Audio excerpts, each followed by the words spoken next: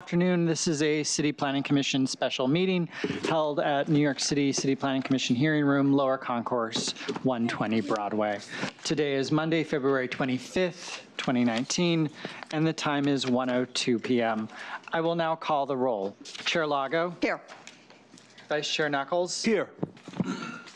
Kelly? Here. Commissioner Cirillo? Here. Commissioner De La Uz? Here. Commissioner Dweck? Commissioner Edie? Here. Commissioner Knight? Here. Commissioner Levin? Here. Commissioner Marin? Here. Commissioner Ortiz? Commissioner Ramprashad? Here. A quorum is present.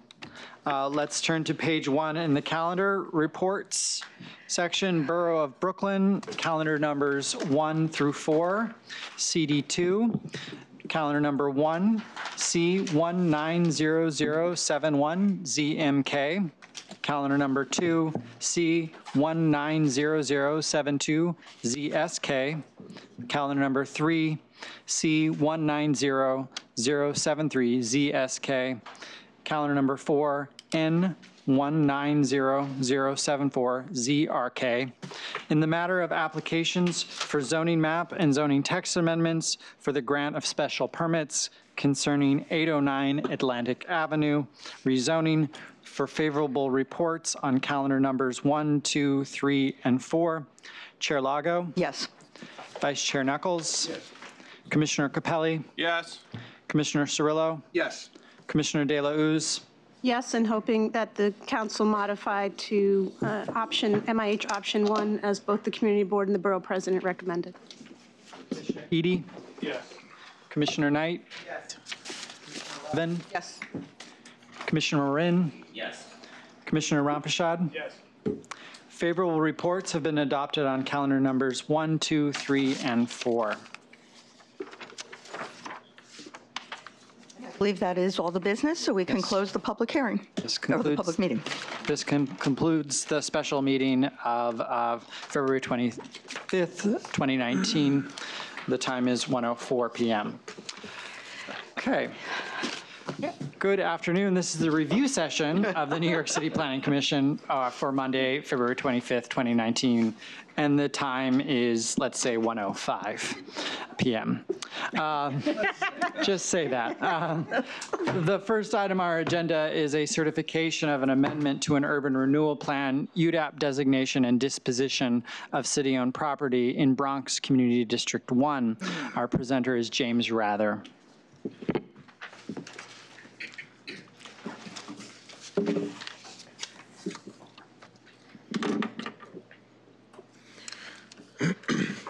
Hey, good afternoon. The project before you is 784 Cortlandt Avenue, located in the Melrose neighborhood of Bronx Community District 1 and within the Melrose Commons urban renewal area.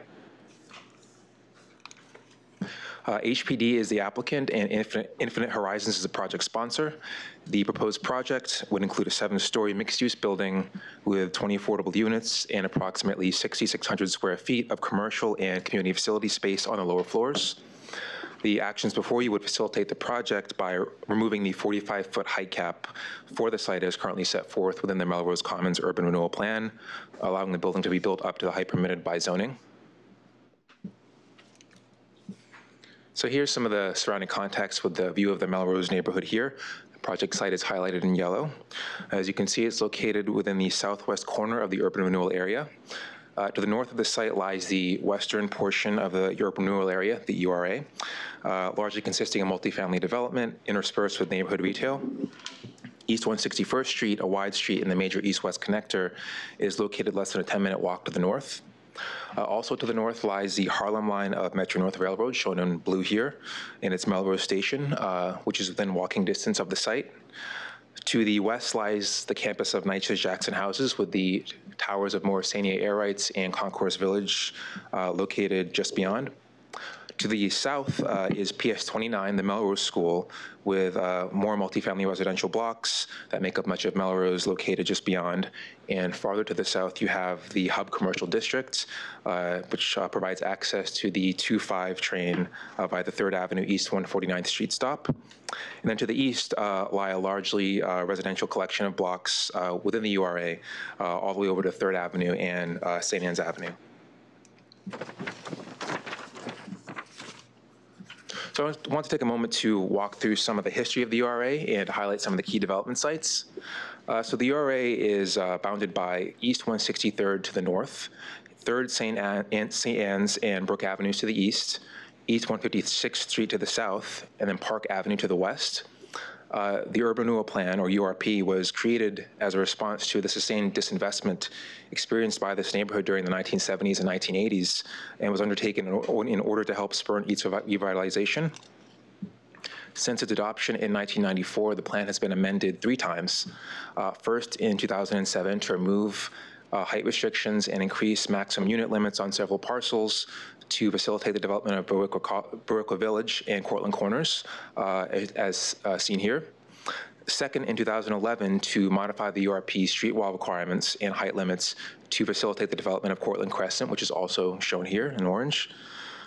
Then third, in 2015, to modify the land use requirements of the plan to facilitate the development of Melrose Commons North Sites B and C, which will include several hundred units, as well as the Bronx Music Hall upon completion. All the sites that I've mentioned have either been completed or close to completion, and this represents one of the most successful development models used in the Bronx. And when finished, there will be nearly 3,600 units once they all come online, all of which will be affordable. So here's some additional surrounding context. This is an oblique view looking towards the northeast. So you have the project site again in yellow. You can see the purple boundary of the URA there, so it just lies just within the URA. To the right of that, on the right-hand side of the frame, you have PS 29. You can see the baseball field that's on the PS 29 site. And then on the other side, on the left-hand side, you have NYCHA's Jackson Houses. So the nearest open space to the site is located on the subject block. It is the Cortlandt Avenue Community Garden. You can see there it's located on East 158th Street. Visible also on the subject block are a group of 3-story townhomes and a 12-story mixed-use building located on the corner of East 158th and Melrose Ave. The Harlem line that I had mentioned is in the upper left-hand side of the frame, as well as East 156th Street there. I'm sorry, 165th Street there. And then visible in the background is much of the URA itself, and you can see the tower of Baroqua College there, sort of in the upper center portion of the frame. So here's a view of the site looking again toward the northeast. This is in its current vacant condition. This vantage point is at the corner of East 157th and Cortlandt Avenue looking north. On the right-hand side of the frame you can see part of the 3-story townhomes that I had mentioned previously. And then the laundromat that is one of the nearby neighborhood retail sites is located just to the north of the site. So there's a little stretch of retail along Cortlandt Avenue that you can see some of here. Here are some additional existing conditions photos of the project site. On the upper right-hand side is a view facing east. Again, you can see the 3-story townhomes and the laundromat on the left-hand side. On the lower right-hand side, you have a view looking to the west, so towards Cortlandt Avenue. So you can see the Jackson Houses and Morrisania air rights visible just beyond. And then on the lower left-hand side, you have a view looking to the north, so similar to the original photo that I had shown. You can see a little bit more of Cortlandt Avenue and a little bit of Morrisania air rights there, too.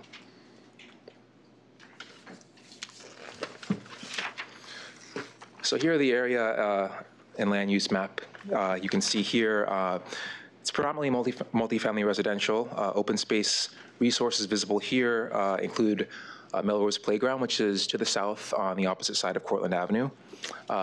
Flynn Playground is located nearby as well on East 157th and 3rd Avenue. A few other local parks and gardens, community gardens, are visible here. I should note that the gardens are largely coated gray here as vacant. The project site is located within an R72 district that extends to Park Avenue to the west, mid-block between East 160th and 161st to the north, just past Melrose Ave to the east, and to East 157th to the south. The R72 allows medium-density residential uses up to an FAR of 4.0 on a wide street. C14 commercial overlays are located on some of the block frontages along Cortlandt Avenue and Melrose Ave. The subject block includes a C14 overlay as well. To the west lie R8 and R8A districts, with another R8 along 161st, another R72 within the URA to the east, and an R6 to the south. So here are two illustrative renderings of the proposed building. This would be a mixed-use building rising to a height of 7 stories and 75 feet. The building complies with the existing R72 zoning, which allows up to 85 feet in height. There would be a 2-story base on East 157th, with the primarily residential portion of the building set back from the street on floors 3 through 7 above. The proposed program includes 20 affordable units on floors 2 through 7, with the first floor entry located on Cortlandt Avenue. The proposed bedroom mix is 5 one-bedroom units, 10 two-bedroom units, and then 5 three-bedroom units. HPD's neighborhood construction program represents a primary portion of the project's financing. The proposed AMI mix would include units between 30 and 80% of AMI, and the local AMI is $24,467. The building would include a green roof and solar panels, along with 13 bike parking spaces and self-storage units for tenants. Other amenities would include a third floor recreational terrace, a second floor washer and dryer room, and individual unit climate controls. No vehicular parking is proposed and none is required for the site. Community facility uses totaling 4,845 square feet will be located within the cellar, first and second floors. These spaces would have entries on East 157th and Cortlandt Avenue. And commercial uses totaling 1,800 square feet are proposed for the ground floor. Entry to this space would be located on Cortlandt Avenue. So the proposed urban renewal plan amendment would add the project site to a list of other existing sites within the URP that currently, to which the 45-foot high cap does not apply. So there are 3 other sites, and this would be an additional site added to that list. This would represent the 4th amendment to the URP since its original adoption in 1994. Additionally, the applicant seeks designation of the project site as an Urban Development Action Area project, or UDAP, for tax abatement purposes, along with an associated disposition. And just to conclude, here is a view of the project site looking towards the northeast. That concludes my presentation. I'm happy to take any questions. Questions? Vice Chair Knuckles. Has a developer been selected yet? Yes, they have. It is? Sure, the Infinite Horizons. Infinite Horizons. That's correct. Thank you. Commissioner Delos. I think MBD has a role in this project as well, though, right? One of the principals of Infinite Horizons actually is a former MDB person, so yes. Okay. Certainly when it comes back, I'd like to know more about the relationship between the development partners. That would be helpful. And you've answered most of my questions about unit mix and AMI, so I really appreciate that, and I appreciate you including the local AMI in your presentation since that's so critical. Do they already have a community facility partner selected? I mean, it's interesting that it would be cellar, first and second floor. Sure. I think that they are looking at options. I think a senior center was one of the options considered, but I don't think anything has been firmed up just yet. Okay. And the same, I guess, is for the retail. Has there been? Right. Yeah, they're still Very looking. early. Okay. Thanks. Commissioner Marin. Good afternoon. I noticed that you had either sale or lease. What is the intent do you think the city's lean towards? Do you know? Would you know? As far as the units? As far as disposition of the land, it's saying that it's either for sale or for lease. It looks like, or was the sale for lease referring to the individual units? So this is all rental. The units themselves are rental, but as far as the site itself, I can find out and get that for you. Yeah, because on one of the slide prior, it says it's either disposition by sale or lease. Can you go back a slide, James? Sure. They've been doing 99-year leases. That might be standard language for the disposition, but we can find out what their intent is. Thank you. It is for sale. It's for sale.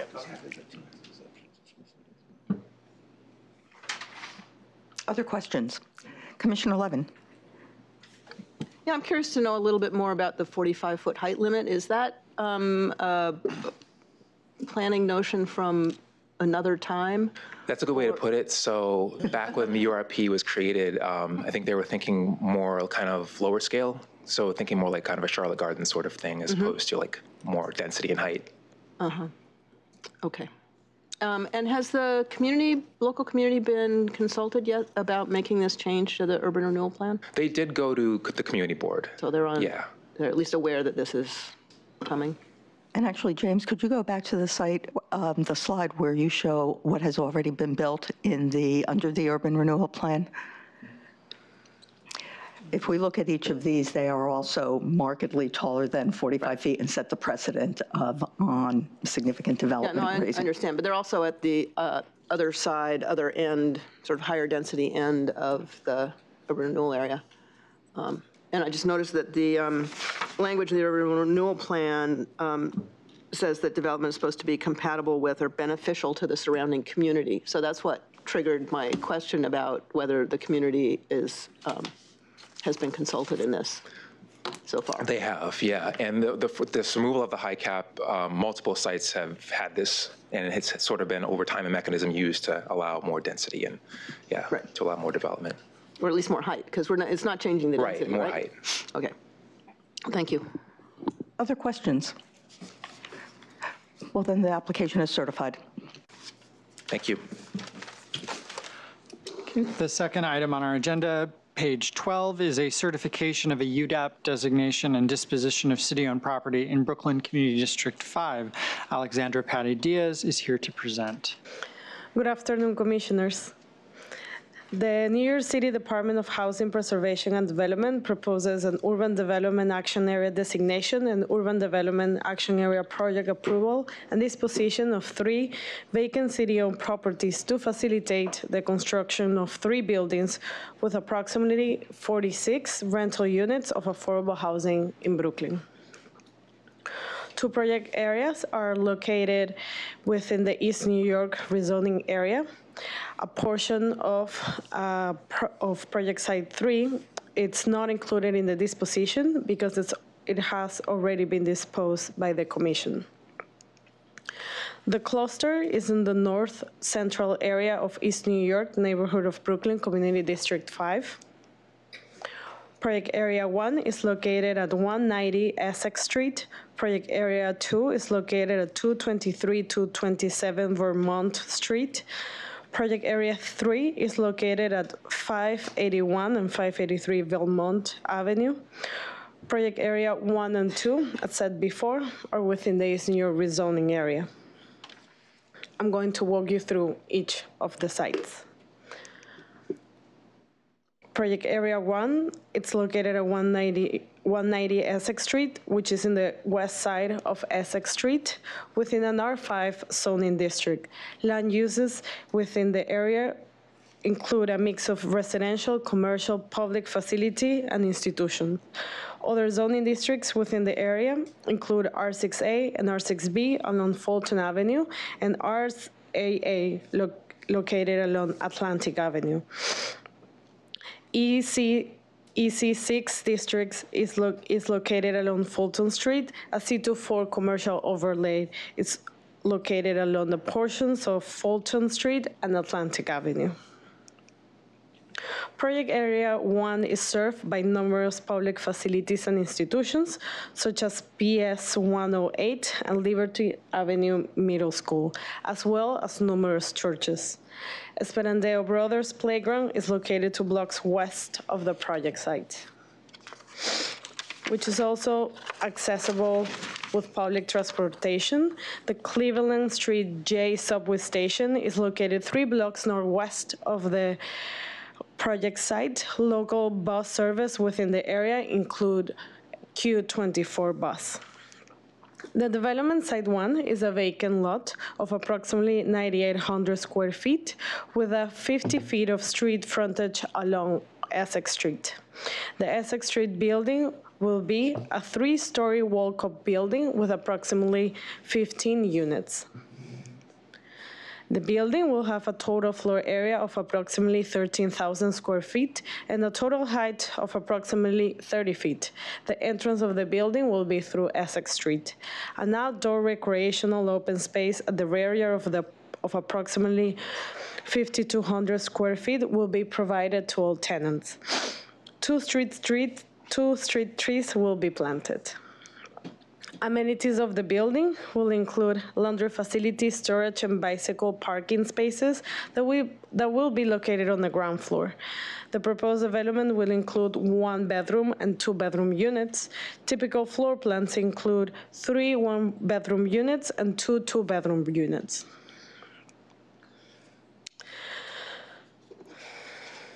Project Area 2, to the left side of the slide, is located at 223-227 Vermont Street, which is on the east side of Vermont Street.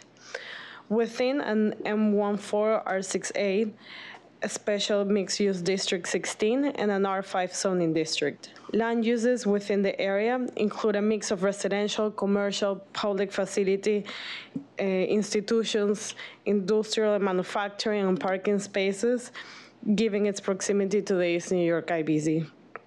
Other zoning districts within the area include R6B, between Liberty and Atlantic Avenue, RAA, C44D, and EC5 districts along Atlantic Avenue as well, and MX16, EC5, and an R5B districts are located on Glenmore Avenue.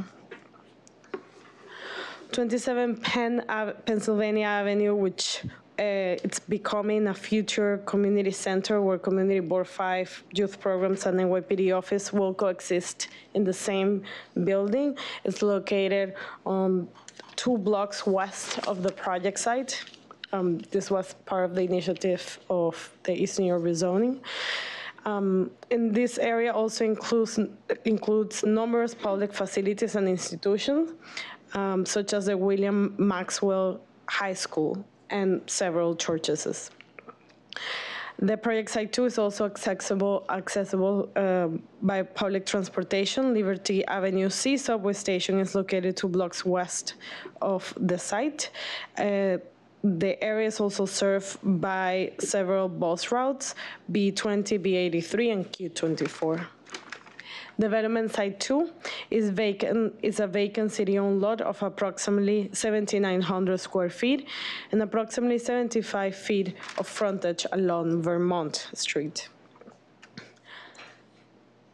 The Vermont Street building will be a 4-story walk-up building with approximately 15 units.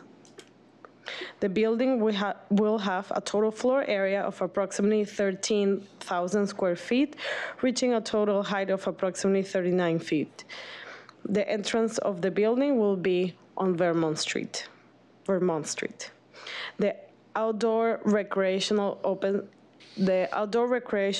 space at the rear yard of approximately 4,400 square feet will be provided to all tenants. 3 street trees will be planted.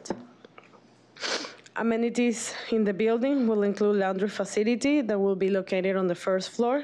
The proposed development will include 1-bedroom and 2-bedroom units. Typical floor plans include 2 1-bedroom units and 2 2-bedroom units.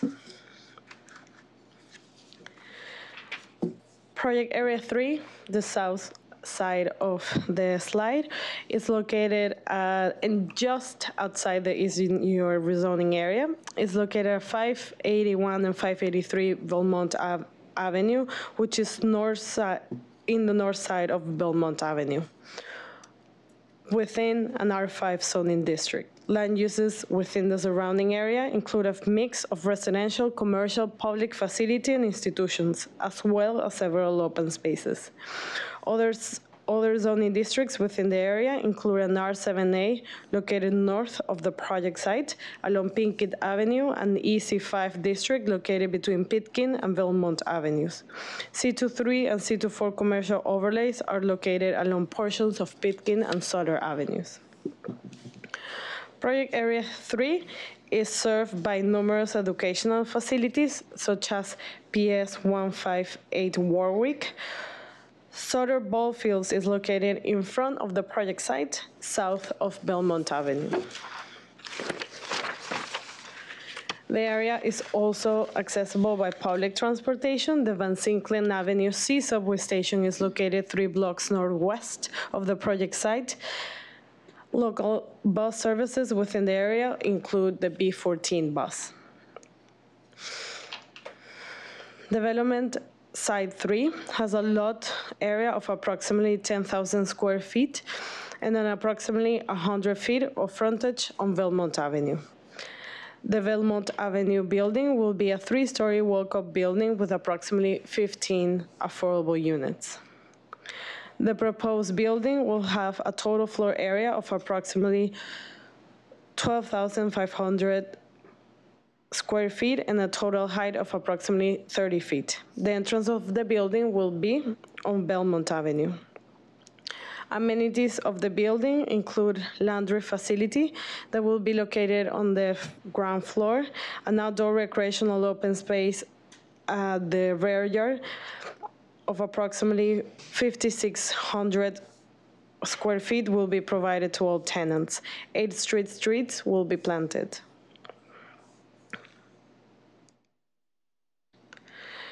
The proposed development will include 1-bedroom and 2-bedroom units. Typical floor plans include 4 1-bedroom units and 2 2-bedroom units. HPD proposes a URAP designation private approval, a disposition of city-owned site to a developer selected by HPD. I'm open to answer any questions. Questions from the commission? Commissioner Delauze. Hi. Thanks for the presentation. It's nice to see these smaller infill projects. Do we know what the AMI mix yet is, or the intended financing, source of financing? Yes, HPD provided the following breakdown. For each of the buildings, 30% AMI at 80%, 40% of AMI at 20%, 50% of AMI at 11%, 60% of AMI at 38%, and 70% of AMI at 13%. Thank you. Other questions? Thank you. The application is certified. Thank you. Item number 3, page 46, is a certification of a site selection and acquisition in Brooklyn Community District 5. Our presenter is Lilia Carrier.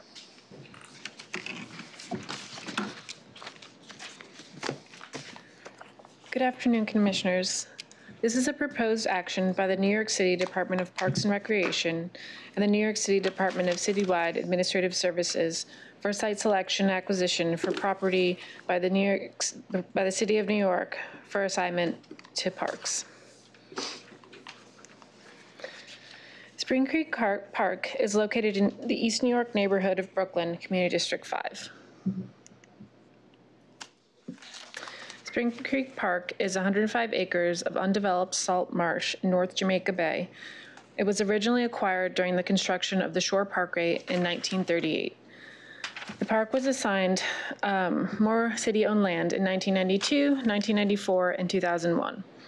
Upon acquisition of the proposed sites, Parks will move forward with the plan to with plans to improve and restore the ecosystem of Spring Creek Park. The project is part of a larger preservation project led by the U.S. Army Corps of Engineers. South of the Shore Parkway, at the mouth of Spring Creek, other parkland is managed by the U.S. National Park Services as part of the Gateway National Parkway Recreation Area, and managed by New York State as Shirley Chisholm State Park, which was designated in 2018 and will open the summer of 2019. To the west of the project area is the Gateway Center, a major commercial hub in the area, as well as the former Brooklyn Development Center, which is currently being redeveloped into mixed-use residential and commercial by the New York State Urban Development Corporation. The immediate surrounding area is marshland and open space, as well as multifamily residences zoned R4 east of the project site in Lindenwood. The project area is located on one tax block, 4 lots, and a portion of Drew Street in the Spring Creek neighborhood of East New York, Brooklyn. 3 of the 4 proposed project sites and Drew Street are surrounded by existing parkland, and 1 lot is surrounded by parkland on 3 sides and 75th Street along the eastern border. The proposed project area consists of 4 privately owned, vacant, and unimproved lots and a portion of Drew Street that is mapped but unbuilt, which is between 3 of the lots.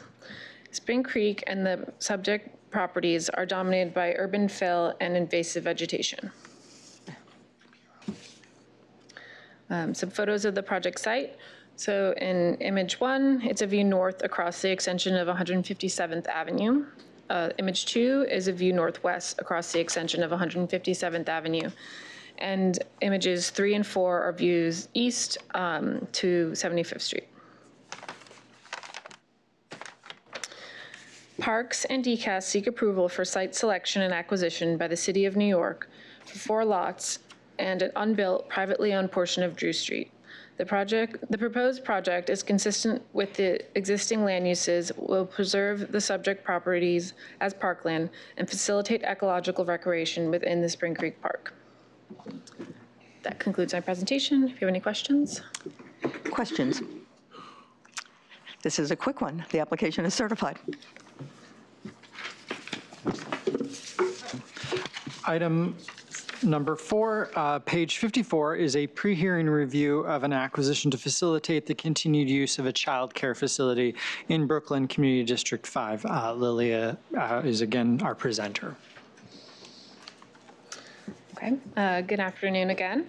This is a proposed action by the New York City Administration of Children's Services and the Department of Citywide Administrative Services for public facility acquisition to facilitate a lease renewal for the continued use of 370 new lots as a child care facility. The City Planning Commission previously approved the application for acquisition on February 10th, 1992. The child care facility is located in the East New York neighborhood of Brooklyn, Community District 5 at 370 New Lots Avenue. The project site is located on the southwest corner of New Lots Avenue and Pennsylvania Avenue in an R6 zoning district. The surrounding land use is predominantly residential with 1 and 2 family as well as multifamily buildings. The child care facility consists of a 2-story building, including a side play yard area, and has been occupied as a child care center since 1972. DCP toured the child care facility on October 3rd, 2018 with ACS and confirmed the building is clean, friendly, and with no visible issues. The company's scope of work addresses any life cycle issues the building has.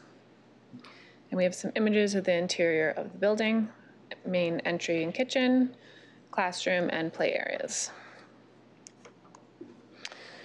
Several suggested improvements for urban design along Pennsylvania and New Lots Avenue frontage have been incorporated into the scope of work, including repainting the entrance floor as a child-friendly design, the use of glass entry doors where possible, and the provision of adding a translucent and colorful material at the chain link fence.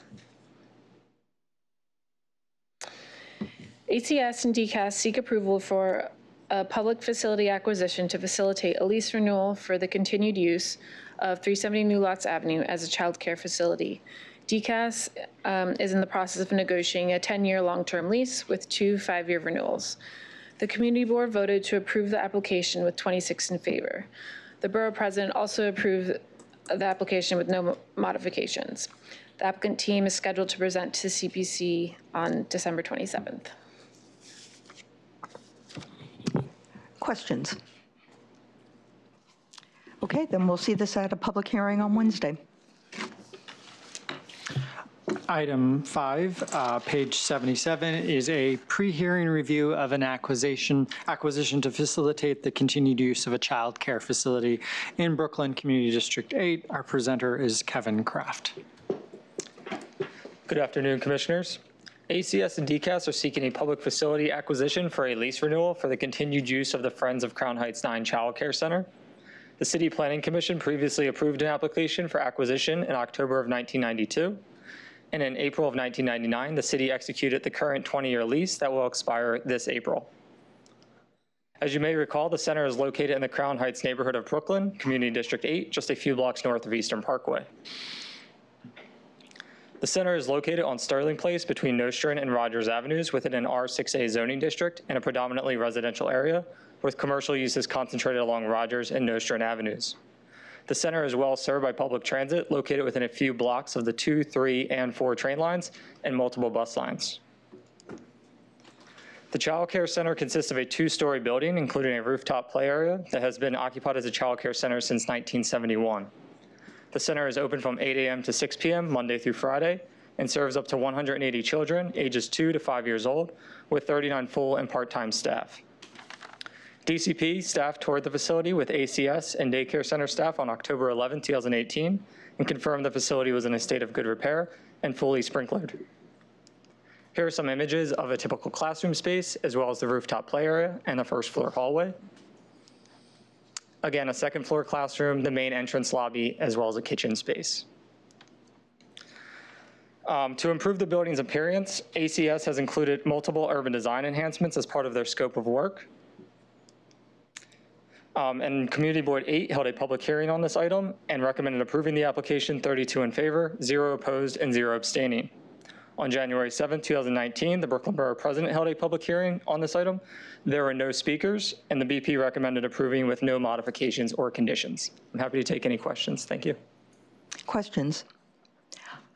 I'll just note that with this application now, which will go to a public hearing on Wednesday, this completes an entire cycle of renewals. And I want to thank the Commission because there have been significant advances. These might not be the most glamorous, but boy, do they figure heavily in the lives of the users of the ACS and the DIFTA facilities. And I'm especially pleased that the Commission was able, one, to get so much more sprinklering done, and secondly, to work with our urban design team and DCAS and come up with scopes of works that address the physical character, the welcoming nature of these facilities. Thanks, Kevin. Oh, and I do want to call out Sarah Whitman, who is hidden in the corner of the room. She is the member of the city planning team that has shepherded all of these through. Thank you, Sarah. She's shrugged. Just in a day's work. Item 6, page 104, is a pre-hearing review of a UDAP designation, disposition of city-owned property, zoning map, and zoning text amendments, and an amendment to an urban renewal plan in Brooklyn Community District 3. In her debut before the City Planning Commission is Karina Leong. Hi. So this is an application by HPD and DTF Atlantic, which is a joint venture between Daybar Development and Thoroughbird. And once again, they're requesting 4 actions. First is to amend the Saratoga Square Urban Renewal Plan to allow residential and commercial uses on certain sites that the plan has designated for industrial use. Second is for a UDAP designation, project approval, and disposition of city-owned property. Third is for a zoning map amendment to rezone part of an M11 R7D district to R8A with a C24 overlay. And lastly, they want to map MIH option 1 on that rezoned area. These actions would facilitate the construction of a mixed-use building with 235 affordable residential units, as well as ground floor commercial and community facility space that includes an aquaponics education center. This project is located in the southeast corner of the Bedford-Stuyvesant neighborhood in Brooklyn CD3, just north of Ocean Hill and Crown Heights. The development site fronts on Atlantic Avenue with the LIRR running at grade here along the middle of Atlantic. The surrounding area has a mix of uses and would be characterized as a low to medium density residential neighborhood with some heavy commercial and light industrial uses along parts of Atlantic. The site is well served by transit with a local subway stop on the AC lines and 2 bus lines a couple blocks away.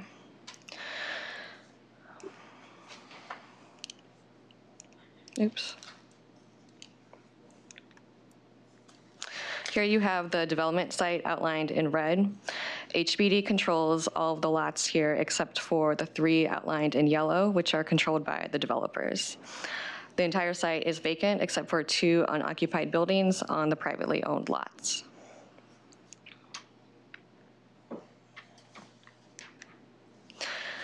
You can see the development site here from Atlantic on the left and from one of the side streets on the right.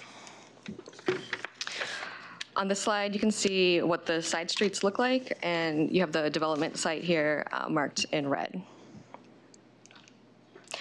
This is what Atlantic looks like near the site. So on the left, you can see that the LIRR is behind the fence when it's at grade in front of the site, and then it elevates to the west of the site, which you can see on the right.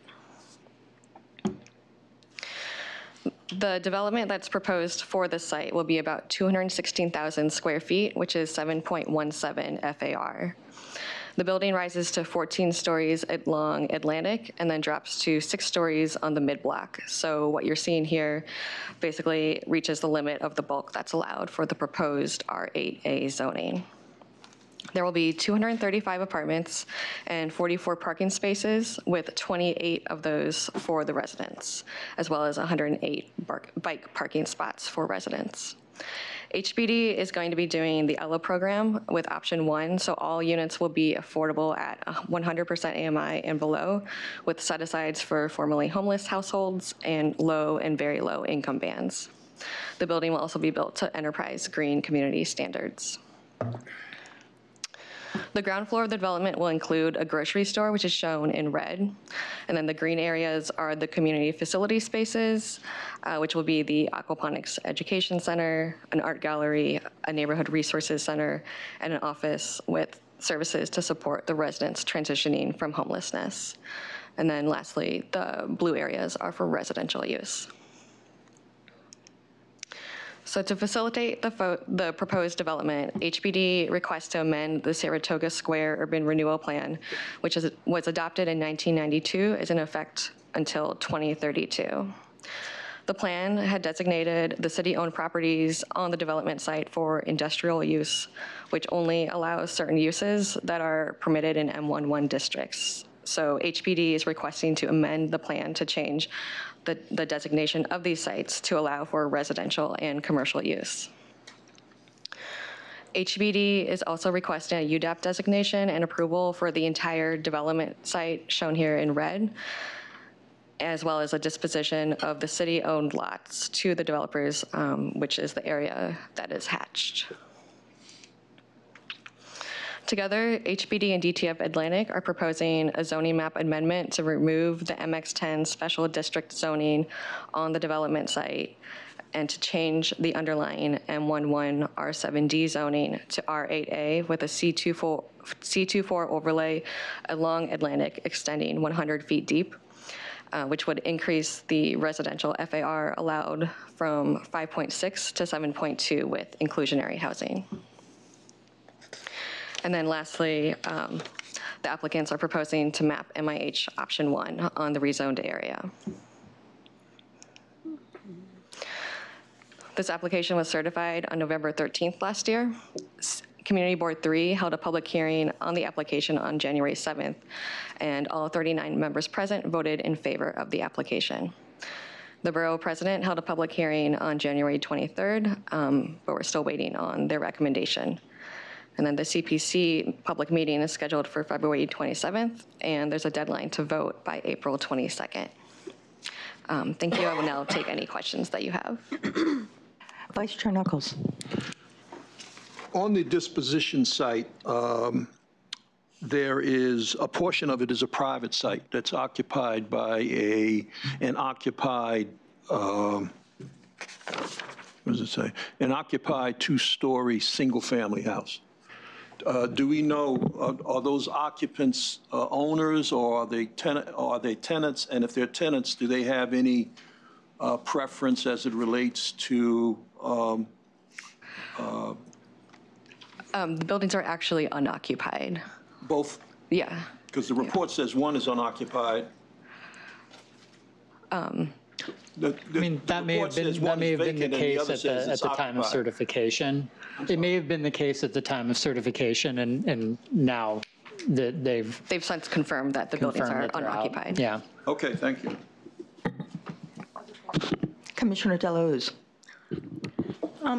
First, welcome for your first presentation.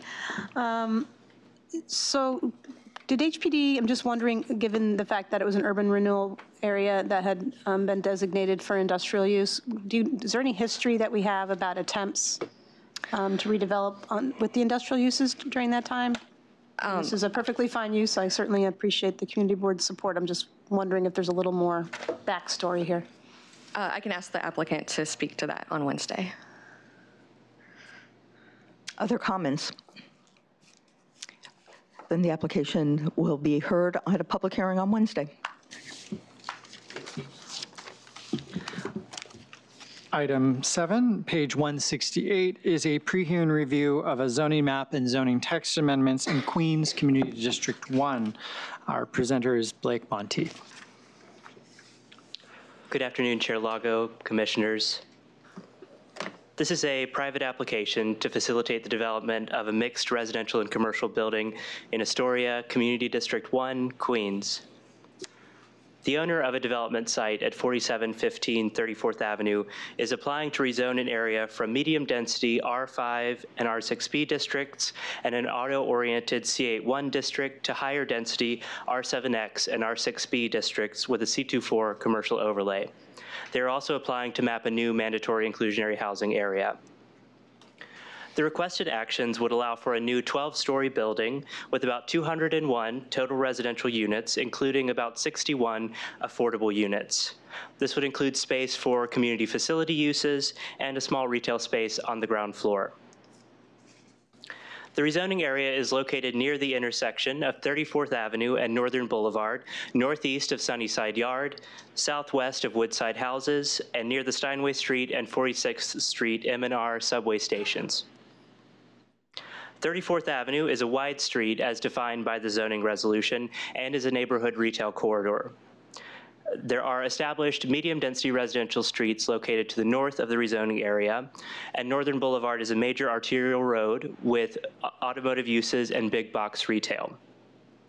The development site is one of many large non-residential sites along Northern Boulevard, and the Department of City Planning finds that supporting new residential development on these sites better aligns with the city's and community's vision for Northern Boulevard than the existing auto-oriented uses.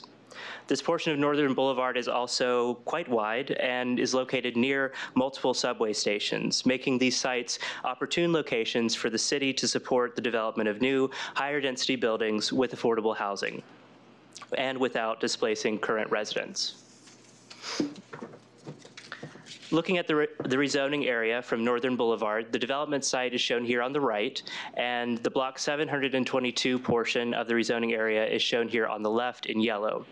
The development site is currently occupied by 3 1- and 2-story commercial buildings with an automotive repair shop, a fast food restaurant, a tutoring center, and a house of worship.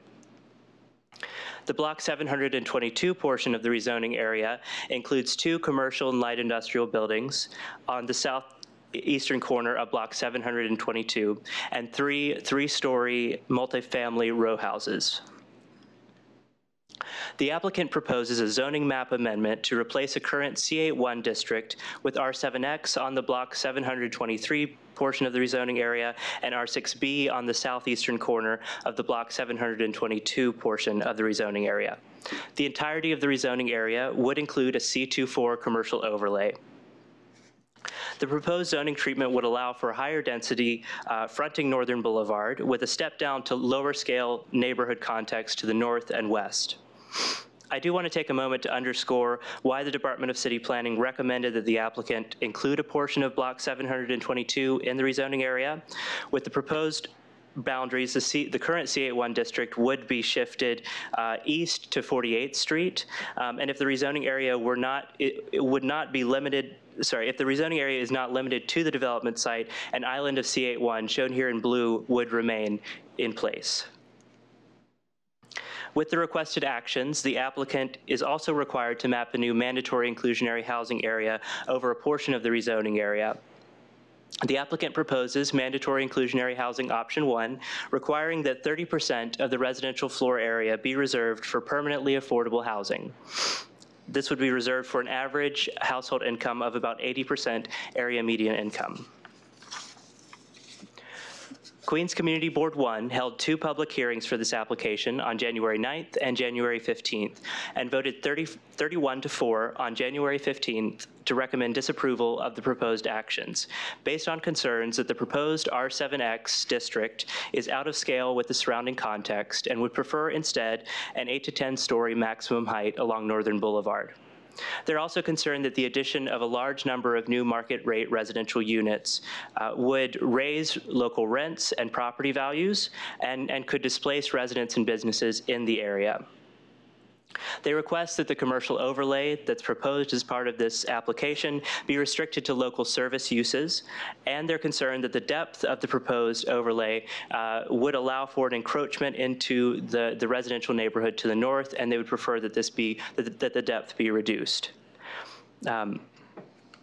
The community also is concerned that the proposed mandatory inclusionary housing option 1 does not actually reflect local incomes, and they request instead mandatory inclusionary housing option 1 for the rezoning area, and they're requesting that the developer reserve 35% of the residential floor area for affordable housing. They're also concerned that the proposed unit mix does not include enough 2- and 3-bedroom units.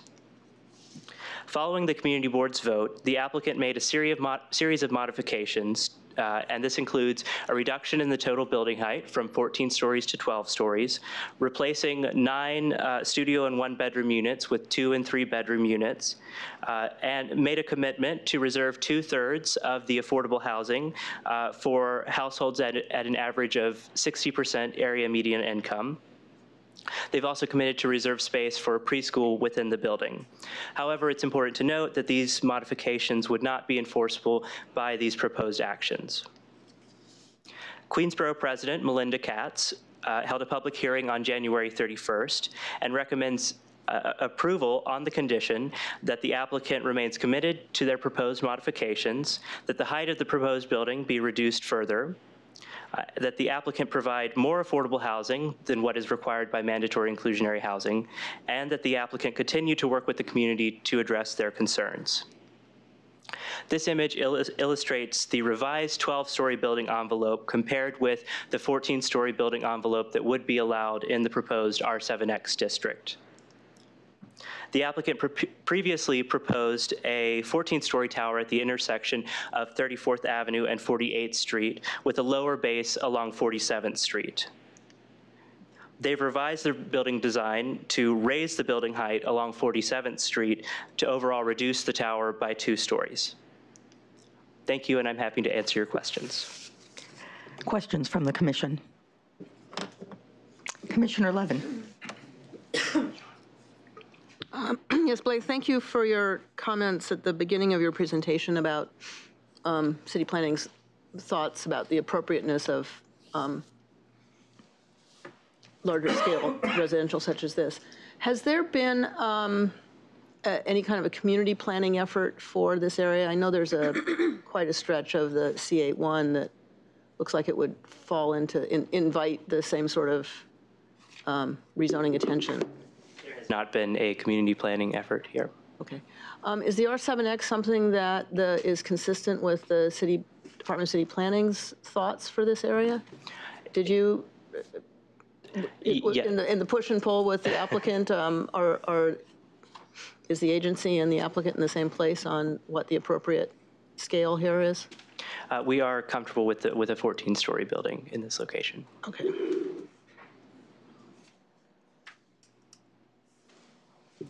Other questions? Okay, we'll see this on Wednesday. Thank you. Item 8, page 198, is a pre-hearing review of zoning map and zoning text amendments in Bronx Community District 9. Our presenter is Manny Lagares. For the record, I'm noting that Commissioner Marin is recused on this item.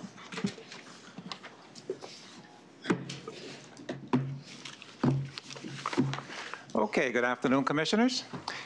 This application is coming back for pre-hearing review. If you recall, it was certified last month on January 7th. The applicant is the Azimuth Development Group, LLC, and they're requesting a zoning map amendment from R5 to R7A C24, as well as a zoning text amendment to Appendix F, the zoning resolution, to designate the rezoning area as an MIH area. Project is located in the Unionport section of Bronx Community District number 9 on block 3797, lot 33. The surrounding area is predominantly residential, 2, 3 stories, 1 and 2 family homes, as well as pockets of multiple dwellings. The transportation is very good in the area, a lot of bus service, even 3 bus lines that go down to Midtown. These are some photographs. You're looking northeast at the site, which is approximately 61,000 square feet, contains a 1-story vacant, formerly house of worship, 10,200 square feet. There's another, but you're looking northwest at the site. The zoning, R5 zoning, has a maximum height of 40 feet, maximum FAR of 1.25, so you can't build the multiple dwellings that he wants to put up with the 2 buildings. The R7A does allow him to do that with a maximum height of 95 feet, and also the establishment of the C24 commercial overlay, which will allow for the proposed commercial uses. The total number of dwelling units, 330 units. The applicant has chosen option 1, which is 25% of the total units to households at 60% of AMI or below, with 10% at 40% AMI and below. The site plan here indicates the 2 buildings that he's proposing to build. Building A, proposed 7-story building with 65 home ownership units. These will be cooperative units under HPD's open door program.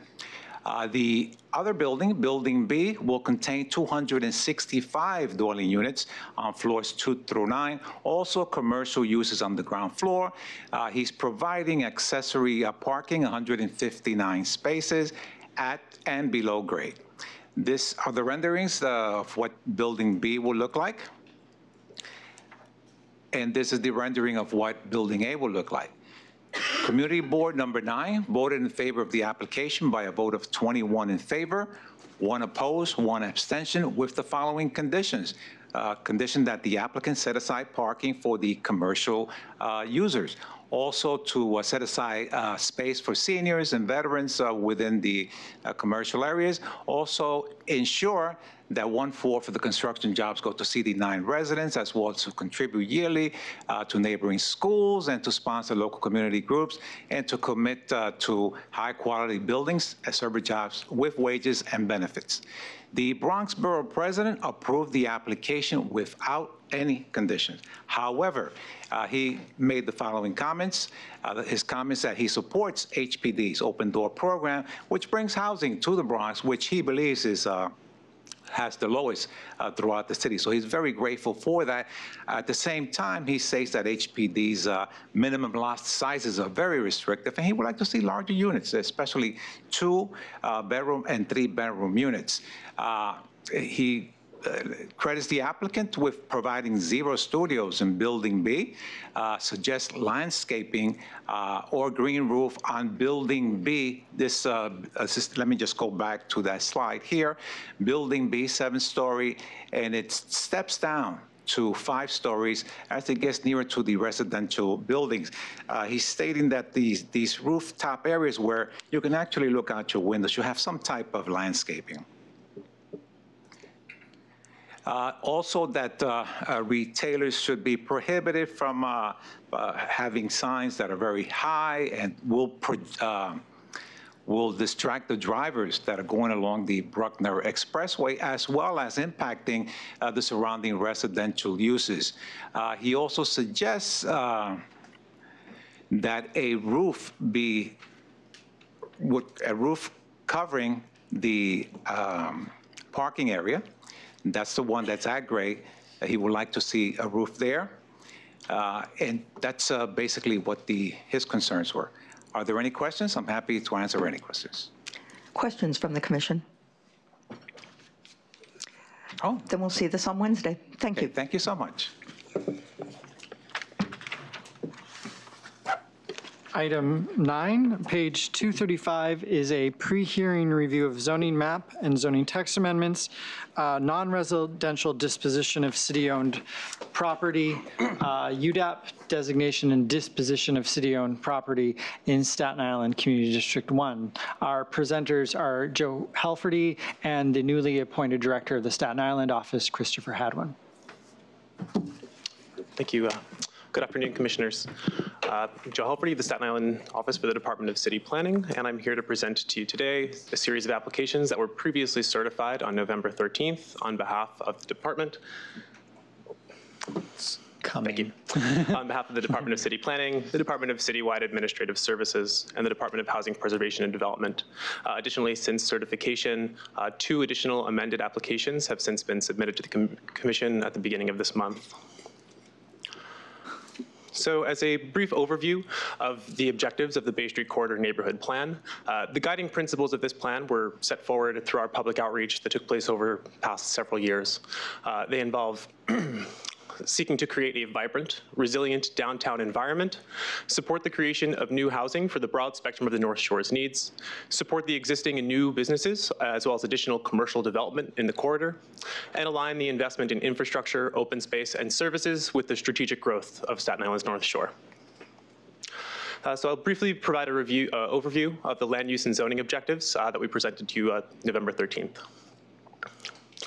So first, the rezoning areas for Bay Street and Canal Street are highlighted here in red. So to the northern rezoning area here is Bay Street Corridor, currently today zoned M11. As you can see from this map, areas to the north, east, and south are all zoned C42, permitting mixed-use commercial and residential development, as well as well-established lower density residential areas to the west of the Bay Street rezoning area. Today, as it's zoned M11, it precludes the creation of residential units and is somewhat out of context with the type of development that's occurring in the surroundings. To the south is the Canal Street rezoning area, today zoned R32, C22, and R4, C22. And this is the primary connector between Tappan Park to the north and Broad Street and the Stapleton NYCHA campus to the south. And this is a lower density mixed-use zoning that is out of context with that of the larger Stapleton neighborhood. So the land use and zoning strategy for the Bay Street Corridor Neighborhood Plan focuses primarily on these 4 areas. First, the Bay Street Corridor to encourage medium density mixed use development. Second, the Canal Street Corridor, trying to encourage this same medium density mixed use development. Third, along the special Stapleton waterfront to the east of the Bay Street rezoning, we'd seek an amendment to the special district. And lastly, taking a closer look at city-owned property, exploring opportunities for the creation of housing and jobs in the area. So with regard to the Bay Street Corridor rezoning, again, it's currently zoned M11 today. And the applications before the Commission seek to rezone the northern portion to R6, C24. This is due to its proximity to the St. George Special District and transit. The remainder of the corridor would be rezoned R6, C23, with portions of R6B, C23, and R6B fronting Van Duzer Street as a transition into the lower density residential neighborhoods. Additionally, the application seeks to modify height, density, and use through the creation of the special Bay Street Corridor District. So as a high-level overview, some of the provisions of this special district, which are designed to encourage the kind of vision of this plan, which was to create this continuous pedestrian commercial corridor connecting St. George to Stapleton, put in place special regulations for use, such as requiring commercial uses within 50 feet of Bay Street, as well as portions that are optional along Van Duzer, and allowing the flexibility in building envelopes for the creation of additional services and jobs in the area, such as permitting second-story office uses or community facility uses within the area, and allowing for wholly commercial office buildings. Additionally, the special district seeks to allow the application that was previously certified sought to allow the expansion of continuation of certain M uses in the area, as well as the allowing physical cultural establishments to be as of right. The special district also sought to modify bulk regulations, which would permit buildings generally between 5 and 8 stories throughout the majority of the area, with buildings of up to 12 and 14 stories on select sites. These FARs would range from 2.2 adjacent to the lower density residential neighborhoods to the west, up to 4.6 on sites that are located closer to the St. George Special District, which today allows for buildings of up to 20 stories tall. In addition, to ensure that the goals of creating this continuous pedestrian environment are met, there's special streetscape regulations proposed in the district, such as requiring articulation of the street wall, ground floor transparency requirements, and streetscape elements that would be required for any building that elevates to the flood zone. Additionally, parking provisions are proposed to be modified to meet the objectives of the plan, such as permitting up to 0.5 FAR of local retail uses to be exempt from parking requirements, and allowing a greater range of parking provisions, such as the ability to site spaces off of the zoning lot, anywhere within the district, and restrict curb cuts along Bay Street. So at the time of certification, the commission asked for a bit of background into how this 0.5 FAR commercial floor area waiver would operate. So first are the goals of the commercial development and parking regulations in the area. So firstly, we'd like to encourage the continuous local retail corridor from St. George to Stapleton. Second, we would like to ensure that there is a certain flexibility in the zoning that does not preclude the creation of the services and jobs that we've heard from the community that they need. And lastly, we'd like to balance this commercial development with the need to generate housing in the area to support both current and future businesses. So as it's proposed, the zoning text would permit a 0.5 FAR exemption for commercial parking, with the exception of use group 6B, which is largely considered office uses. And again, the special district itself requires non-residential ground floors, as well as allows for the provisions for second-story commercial and non-residential uses. So as you can see here in the first scenario, which takes a look at what the underlying parking regulations would be, we've selected a representative site to demonstrate how a mixed building may work if they try to take advantage of and maximize the commercial floor area through the provisions in this special district. So the commercial ground floor would be having to provide a certain degree of parking, as well as the small portion of office use on the second story. You can see from the lower left-hand image and plan view that the majority of the area behind the lot area, would be comprised of commercial parking, which would limit the amount of area that would be required for the residential parking, and thus limit the number of residential units created. So through our proposal to exempt a certain portion of the floor area, you can see that it still allows for this continuous ground floor retail experience. However, it allows the proposed development to maximize the second story office uses. So the area is still, the area to the left is still providing a certain degree of commercial parking. In this example, it's 33 spaces. However, it could be shared amongst both uses, specifically since the office uses are more likely to be generating traffic from outside of the kind of local community. So in total, in summary, the Bay Street Corridor Special District would permit buildings between 8 and 6 stories, with select sites being able to achieve higher densities while ensuring that it preserves views towards the waterfront. And additional regulations we put in place to ensure a quality pedestrian experience, such as ground floor transparency, limitation of curb cuts, and visual corridors in the area. So since certification at the end of January, an amended application was filed, which sought to amend the Special Bay Street Corridor District based on community feedback and feedback from the Commission at certification. So the first of these provisions is to expand the use provisions for breweries that were initially established in the application certified on the 13th of November. At that time, it allowed for the limited expansion of existing breweries within the district, which there was one brewery on a site that was permitted to expand in the future. The A application would allow for up to 30,000 square feet of brewery use to exist as of right anywhere within the district, allowing for the creation of new breweries in either mixed buildings or standalone commercial buildings. As one of the stipulations would be that it involves a accessory eating or drinking establishment, so it can continue to participate in the kind of more vibrant streetscape of the district. The second modification seeks to look at the loading requirements that would be required for the R6 district with a C2 commercial overlay. So currently today, the loading berth requirements for this type of zoning regulation are more closely aligned with that of a lower density commercial district, such as an R3 or R4, than they are with districts that are of this density. So this is an underlying provision that is citywide. However, the Special Bay Street Corridor District is trying to align this to ensure that development is able to take full advantage of the commercial development provisions and balance it with the requirements for providing off-site parking, the constraints of developing in the floodplain, and the general cost constraints of providing structured parking. So today, the first loading berth in the R6 C2 district would be required after 8,000 square feet. Through the modification, which would seek the regulations for an R7 district, that first loading berth would be required at 25,000 square feet.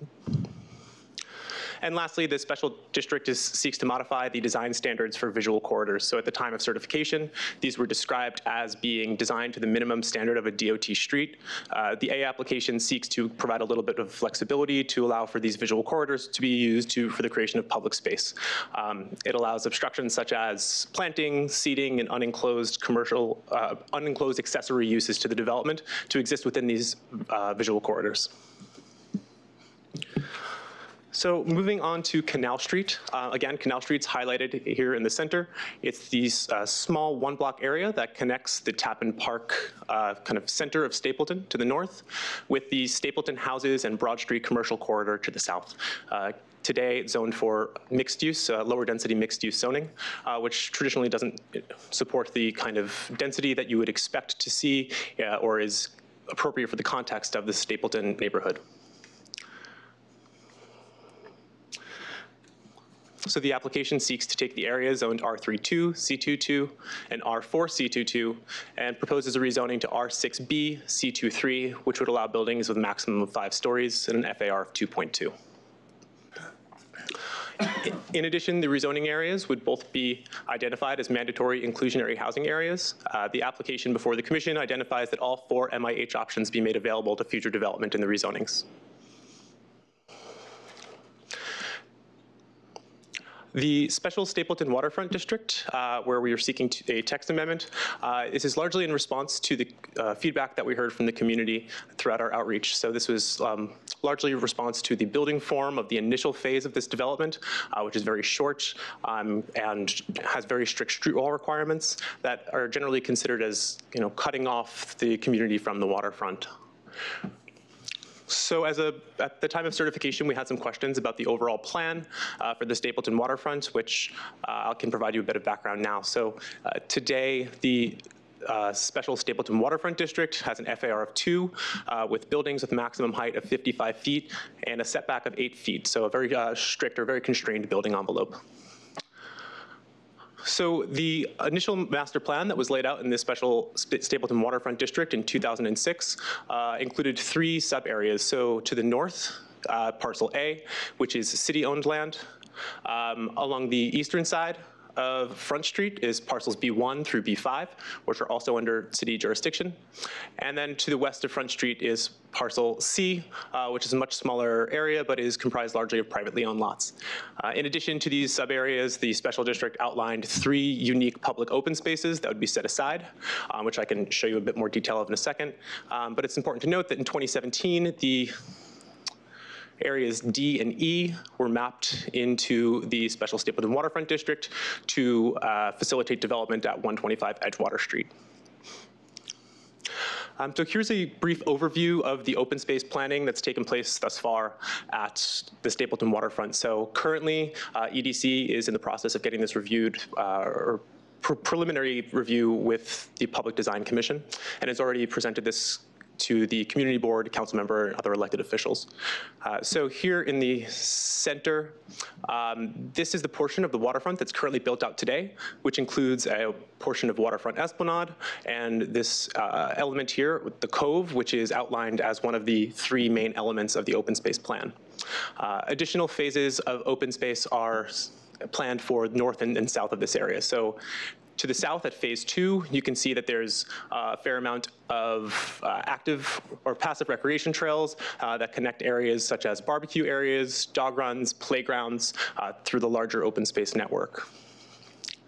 And to the north of the existing development, adjacent to parcels A and B1, which we're seeking to modify through the text amendment that's before the commission, the open space plan includes continuation of the passive recreation network, as well as areas that are designated for sports fields and a public plaza existing between parcel B1 and B2, which is the currently built area. So again, the text amendment that was initially certified sought to increase the maximum height of buildings from 55 feet to 125 feet on areas A and B1 to the north, but allowing no additional floor area, so there was the ability to vertically redistribute. Additionally, the text amendment sought to modify the street wall requirements to provide greater flexibility to meet ADA and resiliency requirements. So since certification, an amended application has been submitted for the commission, which would seek to exempt 100,000 square feet of floor area for a future school use on subareas A or B1. So as you can see here, for illustrative purposes, how this may play out. The school building being identified here in purple. So the additional flexibility that's provided in the zoning envelope allows for buildings with tower portions that range from 5 to 12 stories, as well as allocating lot area for the creation of a potential future school when need arises in the area. Additionally, the applications seek the disposition of city-owned property at 55 Stuyvesant Place in the St. George neighborhood to Economic Development Corporation for the purpose of creating jobs in St. George downtown core, as well as the Urban Development Action Area project disposition at the Jersey Street Sanitation Garage located at the intersection of Jersey Street and Victory Boulevard. So again, currently this facility houses the Department of Sanitation's North Shore functions and is planned to be relocated in 2023. So the Department of Housing Preservation and Development, initially at certification, was seeking an as-of-right development in the R5 C22 zoning district, which would facilitate a mixed building of approximately 108 dwelling units. Based on feedback at public review, since then the application has been amended to seek an affordable independent residence for seniors development on this site, which would increase the total number of residential units from 108 to 223. Those 223 would include approximately 90 units set aside specifically for heirs, as well as maintain area on the ground floor for commercial or community facility development. And you can see here another illustrative rendering. The footprints of these buildings are largely the same as what was previously certified. However, it takes advantage of the as-of-right floor area and height increases provided to heirs.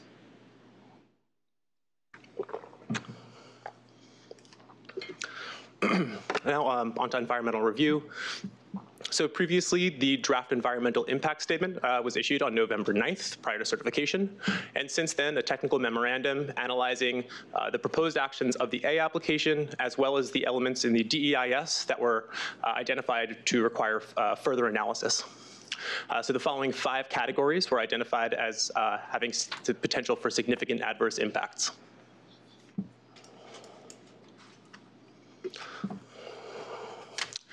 So again, in summary, the actions before the commission today are intended to facilitate the Bay Street Corridor Neighborhood Plan, which aims to provide a walkable downtown environment connecting the St. George and Stapleton neighborhoods, and as well as provide housing and critical commercial needs throughout the area. In total, with the amended applications, the Bay Street Corridor Neighborhood Plan can provide up to 1,800 new units of housing through the rezonings, 223 new units through the disposition of property at the sanitation garage, over 1,000 jobs within the area, as well as 150,000 square feet of community facility, which includes the potential future school at the Stapleton waterfront. And moving into public review. So on January 8th, Community Board 1 held a public hearing and vote on all of the land use actions that we've just presented to you today. So with regard to the Bay Street Corridor, Canal Street Corridor rezonings, as well as the text amendments to establish the Bay Street Corridor Special District and Stapleton Waterfront District, the Community Board voted to disapprove with conditions. So in total, there were 12 conditions, largely related to increased access to public open space, upgrade or maintenance to either existing infrastructure, such as the sewage treatment plant or traffic, as well as schools. And lastly, taking a closer look at the amount of parkland or open space being created through our actions. Regarding the UDAP designation for the Jersey Street Sanitation Garage, the Community Board voted to approve with conditions. The first condition being that a full remediation of the site be conducted, and second, that the development include a daycare, supermarket, or community center use on its ground floor.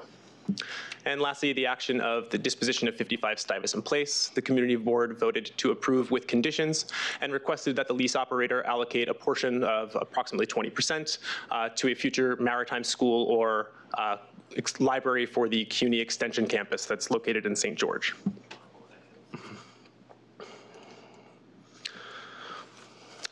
Following this, the application was referred to Borough President James Otto, who, as of the 22nd of this month, issued his following recommendation. Regarding the Bay Street Corridor, Canal Street Corridor, and text amendments, the Borough President recommended to disapprove with conditions. So in total, there were 20 conditions which are included in your package, which are very thorough and thoughtful. In general, these are around the themes of infrastructure, such as roads, sewers, drainage, and transportation infrastructure, as well as schools. Regarding the zoning proposal, the Borough President recommends that we take a closer look at the exemption for the school use at Stapleton Waterfront, as well as weighs in on making all MIH options available for development throughout the area, and also comments on the need for childcare facilities. Continued here are additional recommendations focused around the creation of programs, working groups, and oversight committees to ensure the success of the plan. The Borough President also outlines his priorities for development on city-owned sites, as well as his larger planning objectives for the borough. Regarding the UDAP designation for Jersey Street, the Borough President voted to approve with conditions. Those conditions being that the development include the broadest range of affordable units, ranging AMIs from 40 to 115%, and that deed restrictions be incorporated so that design requirements can be put in place, as well as open space requirements for that future development. And lastly, regarding the disposition of 55 Stuyvesant Place, Borough President recommended to disapprove with conditions, condition being that EDC move forward on the previously released RFP to create a job incubator in the area, and that it not include any housing in future development plans. And now I'd just like to provide a brief update on some of the elements of the neighborhood plan that we previously had highlighted for the commission. So first, to meet the plan's objectives of creating a vibrant and resilient downtown, I'd like to provide a little update on the work that's been done to move forward the waterfront promenade from Stapleton to St. George and provide passive and active recreation along the waterfront. So as I previously outlined, there's a substantial amount of work being done along the waterfront to the south at the new Stapleton waterfront. But as you can see from this map here, this is actually just one piece in a much larger puzzle that EDC is currently working on being able to craft this continuous waterfront esplanade throughout the area. So to the north of the Staten Island Ferry Terminal, you can see the waterfront esplanade being planned adjacent to the Empire Outlets. Immediately south of the ferry terminal is waterfront esplanade that's being planned adjacent to the Lighthouse Point development. And here in between is the Tompkinsville Esplanade, which currently EDC has funding for a certain degree of shoreline stabilization in the area, but they continue to explore opportunities to be able to make this a more continuous pedestrian and cycling corridor to connect these areas. Regarding the creation of affordable housing, we'd like to speak to you a little bit more about the development of new affordable housing and the increased access to existing affordable housing. So as of certification, HPD has released their draft housing plan, and they're continuing to meet with elected officials and community groups to further refine those recommendations for the future. Additionally, they sought the amended application, which increased the number of affordable housing units at the Jersey Street Sanitation Garage by an additional 115 units, which set aside 90 to be for affordable senior residents, as well as allocated floor area for future commercial or community facility uses. And lastly, HPD has been working with Councilmember Debbie Rose to schedule a housing fair to let the community know about existing programs and future programs that may exist through this rezoning. Regarding supporting new and existing businesses in the area, I would like to provide a just brief update on the Neighborhood 360 program and the work that we're doing with Parks Department to find ways for parks to work as a catalyst for economic development. So first, that certification we briefly mentioned, the Village Hall at Tappan Park. So this is the core of the Stapleton neighborhood. In 2018, the Parks Department released an RFP seeking vendors to provide concessions in this facility, which at this current time is vacant. So the program is seeking for active use concessionaires, as well as the creation of community space within this building. Unfortunately, the building requires a fairly substantial amount of repair prior to it being able to be retenanted. But the Parks Department is currently reviewing these proposals so they can refine the programmatic requirements and cost requirements of moving forward.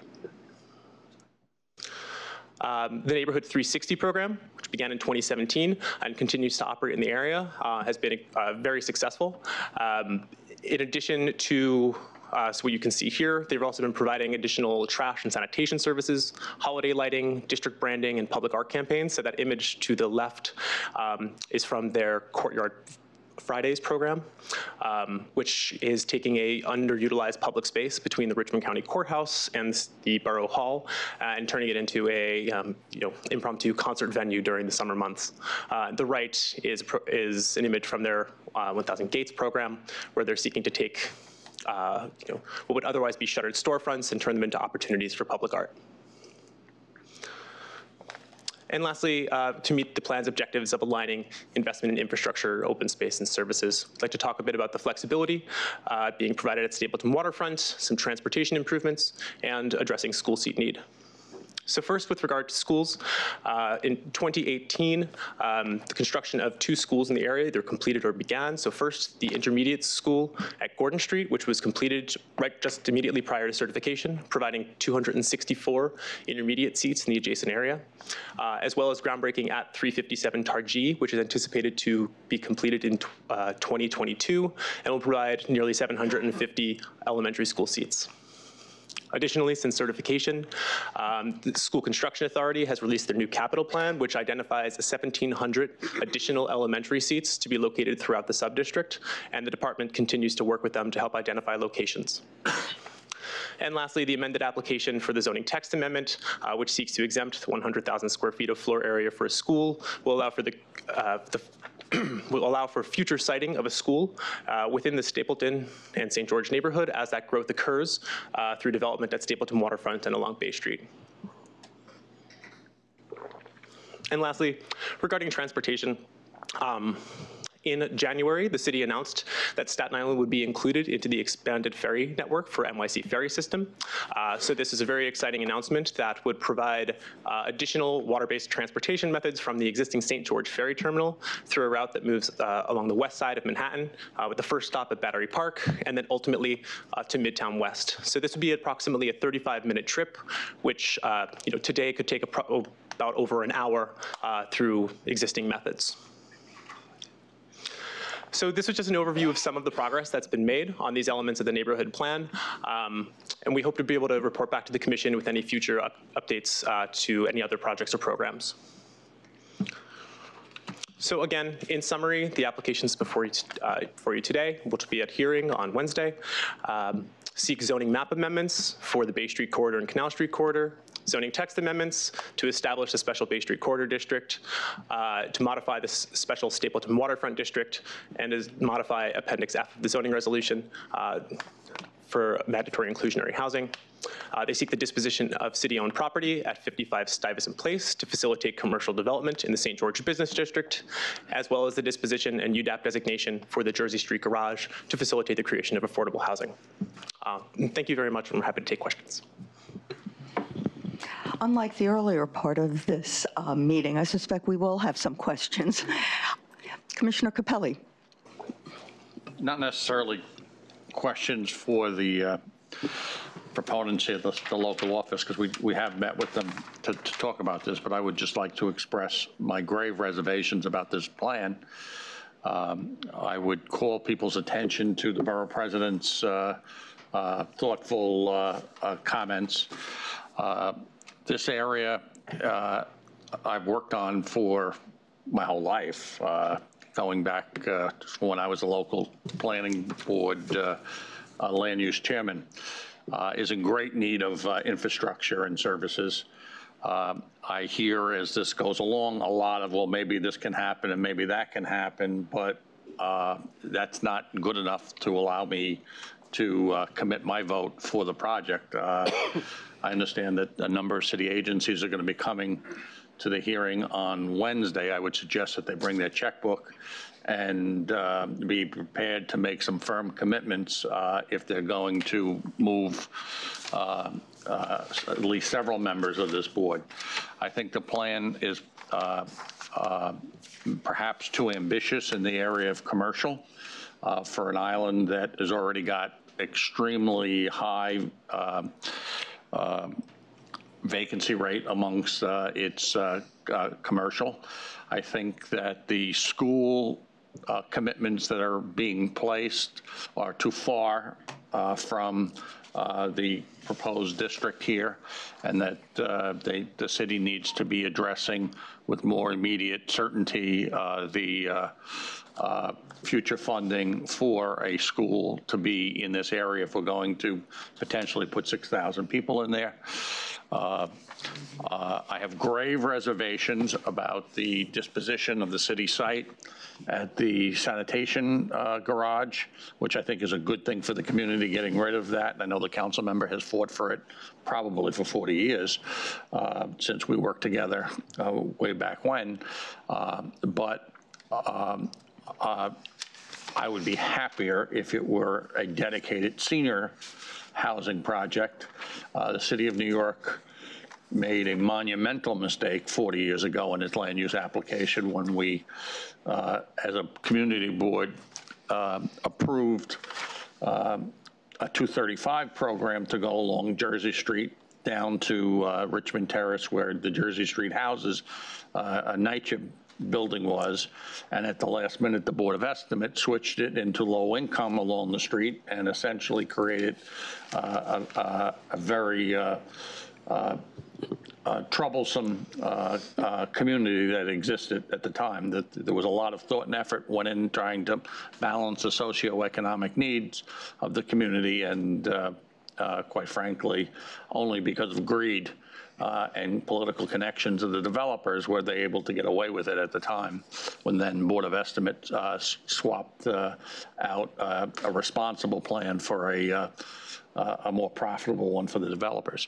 So, you know, I am going to raise my voice on this project, both here and in the community, as this process plays out over the next month and a half. And I would ask all of you to keep an open mind about what's before you. Thank you. Other questions? Commissioner Cirillo. Sure. Thank you so much. First, Joe, I just want to thank you for your presentation. It was very thorough. And Chris, let me just use this opportunity to congratulate you on your promotion to director. So, wonderful choice. So let me just ask a few questions, and I just want to also acknowledge the remarks of our colleague. I won't repeat any of the things that he said, but certainly they are sort of thematic to some of the long-term concerns, and certainly those of the borough president. But just some specific questions as quickly as I can. On the A text, I want to recognize the proposed modifications to the visual corridors, which I know came up at certification. So thank you for that. I think that certainly will make a much more, or provide for more attractive possibilities with respect to creating more open space, which, except for along the waterfront opportunities, this was a little weak on. I have two questions about which grow out of the borough president's recommendations. One is about the school, and I just want to get some clarification because perhaps either I misunderstood it or it wasn't clear. But the exemption for the school applies only to what we'll call the northern sites now, the two sites that are sort of captured as the northern site to Irby. That's correct. It's not anywhere within the rezoning. No, Joe will find the slide, but the exemption is for up to 100,000 square feet for a school specifically. Right. Only on sites A or B1. So those are shown there as the northern sites, formerly known as Phase 3, but we've changed the thinking on how this might be phased. So now we're calling it the northern phase. Terrific. And then the second piece of that, staying on that question, how are we defining school? So, do you want to take that? Is it any type of school? Is it a New York City public school of some level? Is it, does it have to be 100,000 square feet of one school? Could there be multiple schools? Yeah, the A application is fairly flexible in how this can be applied. It's defined only as school use, so this can be 100,000 square feet of public school. This can be potentially a private or nonprofit school as well. And lastly, that 100,000 square feet is not specified for any particular use. Our colleagues at School Construction Authority are taking a look at it for elementary seats, since that is where the greatest need exists in the area. However, that does not preclude it from in the future being able to provide intermediate or potentially even high school seats. Okay, so I guess the offshoot to that, which applies to a variety of other issues here, but for different reasons, is about potentially who will be coming to the public hearing representing different agencies. So will DOE or SCA be appearing to discuss what they're thinking, if anything at all? Because I know it says that there's discussions going on. Will they be shared? And that really sort of in an overarching way applies to DOT and infrastructure and parks. And so what do we expect in terms of attendance for the hearing? Sure. So a number of agencies will certainly be coming. We can follow up with SCA to confirm and certainly, pass along your comments and your questions. I would say EDC will be here for sure to speak to their overall development plan for that phase, which includes working closely with SCA on the site planning and some of the infrastructure upgrades that they're already, about to kick off. So as you know, Front Street will be realigned. There's a number of upgrades to water and sewer that are going along with this. And so to make sure that they are, identifying the best portion of that northern phase for a future school, they're working closely with SCA to identify their programmatic needs so that they're coordinating as all of that is moving forward. So certainly they can speak more to that. DOT? DOT is absolutely at the table in terms of will they be present? Oh, absolutely. Oh, yes. Good. Okay. Yeah. One other thing on the ATEX, the as of right physical culture establishments, I know raised, I'll say little red flags, only because of the history of this, particularly the concern that arises in transition period. Historically, the controls over citing these facilities, not in the way we think of them today as yoga and really healthy environments, but also the uses that are less welcome to a neighborhood, like massage parlors, which were part of the history here. So I just wonder if there's an opportunity to look at that, particularly to see if there's some level of control before we, as of right, permit all the uses that are possible. Perhaps in 2030, that would not be a use anyone would contemplate for all the successful reasons the neighborhood we hope to see. But over the summer, it could be where this neighborhood is still in serious transition. So I think that's an important issue to raise. We'll absolutely take that back and look at that. Okay, and I'm moving fast.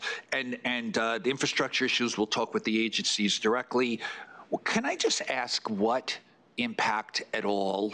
And I know this is sort of took everybody by surprise, but in terms of whether the DEIS or the FEIS will have taken a look at this, but the announcement or the proposal to build a shelter in the middle of the rezoning area, in really an amazing piece of it on Victory, what what impact do we see that as, do you see as the department? I mean, I know this is perhaps an awkward question to ask you, but still I think it needs some addressing in terms of what does it mean? And will it, by FEIS, be incorporated into any analysis of what it may mean to the neighborhood or future development? Perhaps not, but just wondered what it might mean. I'll make sure my colleagues from our environmental division come up and correct me if I say anything wrong, but that's not within the immediate rezoning area. It's certainly within the context area. It's across the street. Right. We know the proximity of it. That's what I'm talking EIS. I'm not, you know. Yeah, I will say that, that came to light for us very, very late in the process, the same way that it came to light for a number of people. So we did go back to our environmental team and ask that question. The EIS assumes a certain amount of growth in the surrounding area for background growth, et cetera. That particular site is in the St. George Special District and was analyzed for development potentially up to 14 stories. So we think that the proposal for the shelter there is accommodated within the background assumptions that we made already, but we're certainly looking at that, and the FEIS will identify any additional information that we need to consider. And I can understand that piece of it, but what I'm thinking more about, and this goes into the services in the neighborhood, right? The impacts that services have, or services that might otherwise be needed or called upon to be used, because that's obviously something, the direct and indirect impacts of services in the neighborhood were important, even though, I still can't get past the section on police, fire, and healthcare that indicated that even though we're, potentially welcoming 6,000 new people to this neighborhood, that this is considered not a new neighborhood where none existed before, so therefore they didn't get into that, which I'm still confused about. But in this particular case, those who may be calling this location home, even temporarily, if this continues and occurs, will certainly need services that, even that's just outside the rezoning area, is still part of the neighborhood. And I just wondered if there was any consideration to what that would mean on the environmental impact. And we will absolutely take that into account. So we know, it's a family shelter, there will be children, they will need to go to schools, things like that. The environmental review will certainly account for that, absolutely. I can't speak to specifics because we're going through that process, but yes. Well, anyone who could come and perhaps shed some light on that during the hearing on Wednesday would be very helpful. Thank you. And if not during the hearing, during post-hearing follow-up, because as Chris noted, the review is underway right now. Yeah. Other questions? Commissioner Delos. I just want to see if you can provide a little bit more background behind one piece of the recommendation from the community board and the borough president. It seems like the community board was going for deeper affordability and the borough president was going for all 4 MIH options. I'm wondering, were there different people testifying at the different hearings? Or did I misunderstand what you said? So the borough president didn't hold a hearing, just to be clear, but my recollection from the community board is I think that they were also looking for a range of affordabilities. I think that their comments were fairly in line. So I think my takeaway from the hearing at the community board was we certainly had people on both sides who were looking for deeper affordability as well as the other range of options. So I think generally everyone's looking for the most flexibility possible in this area. Yes, just as as a follow-up, the community board's recommendation, which is I believe the second one here, was to reassess affordability and ensure that it's consistent with the neighborhood. So this is actually one of the recommendations that led to the AIR's proposal that was submitted in the A text. It wasn't necessarily, as I took it, a stance on which affordability options should be made present, but rather that affordable housing should try and reach the broadest spectrum of needs in the area. Okay, I guess I read that differently, especially when you look at the statistics in the community and what market is already producing. I mean, there certainly are advocates for the deepest levels, but the community board presented the widest swath of opinions. Yeah, there were certainly an organized group of people who came and spoke to deeper affordability, but there was also sort of an equally large contingent, I would say, who were speaking to really only wanting sort of workforce options. So we kind of got both opposing views. I don't want to, assume what they meant by this condition, but that was sort of the. Okay. Yeah, I mean, I think it would be the first time, if it were to be mapped, it would be the first time that all 4 options, I think, would be mapped as part of a neighborhood rezoning. Right. Thanks. Can I just Commissioner Cirillo. of knowing sort of firsthand the discussions taking place, I think what's happening here, which, and I'm not suggesting this is unique to any other neighborhood, but there is, when we're typically in neighborhoods, what's happening in one neighborhood is not necessarily being viewed by the neighborhoods that go to 10 neighborhoods away. What's happening here is that this is being viewed island-wide as a neighborhood rezoning, and there are people really interested, whether they live in Tottenville or they live in St. George, about how this neighborhood becomes a neighborhood, because everyone wants access to this new neighborhood. It isn't just about building a new one within the context of the boundaries. It's about adding a completely new type of neighborhood. This type of neighborhood does not exist on Staten Island at all. The idea of sort of mid to high-rise residential buildings and commercial buildings is completely new. So I think some of it is a learning experience, clearly, but I think everything is being done. And yes, there are people at both ends who only want one and none of the other, and some who want only the other and none of the other. The reality here is, I think the attempt is to create the most diverse opportunities for income levels, housing types, and to build a neighborhood that we can blend with senior citizens and, millennials and everybody in between, So I know we typically just look at a community board and its statistics and yes, we need to do that. But I think part of this messaging is about how are we building this brand new looking, feeling, and experience in a borough that is not used to any of this at all, but yet have opportunities for people not to have to leave the borough, to welcome new people into the borough, not displace people, but give them a new place that they can come across the street to. So I just put that out there because I know maybe when you look at a stat, something seems one way, but yet at the same time, there's like 15 things trying to be balanced here at the same time. We'll see where it goes. Obviously, we don't get the final say on that. This will go to the council at some point, but I think that's really where everybody's heads are at, the community board included. So Everybody wants to live near Fred. Understandably. Other questions? Yes, Commissioner Levin. Well, I certainly appreciate the local perspective and don't presume to have, even a fraction of an understanding of this particular neighborhood. And I know that, how intensely individual neighborhoods look at their surroundings and develop their priorities and care about what needs to happen.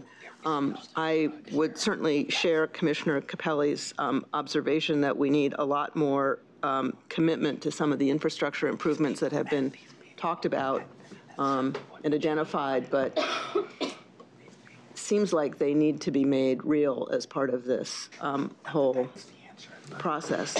On the notion of mapping all 4 options for MIH, is the idea that it would get narrowed down to, if they're all 4 of them are on the map, we know what the developers are going to pick when they go, except for on larger city-owned sites where the city can control what's going to happen. But if you map all 4, it may well be that the developers can't respond in the way that the community is expecting, particularly when, as I see in the EIS, the observation that the development capacity in the area is insufficient to support new development without subsidy. Right. So I think we need, I would like a much more clear understanding of exactly how MIH is going to work in this area. Sure. So I think that we can, HPD will be here certainly on Wednesday and can speak to some of that. I think from our perspective, we were trying to give, again, we've heard community feedback across the spectrum on this and from the electeds. And so we were just providing flexibility to allow those conversations to continue through the public review process. So they may, but they may come to an end at the city council. It's not like the thing would sail out with flexibility still intact, still Presumably available. the council member will, Okay. the city council Okay. will make the decision on this. Good, Yes. good. Okay.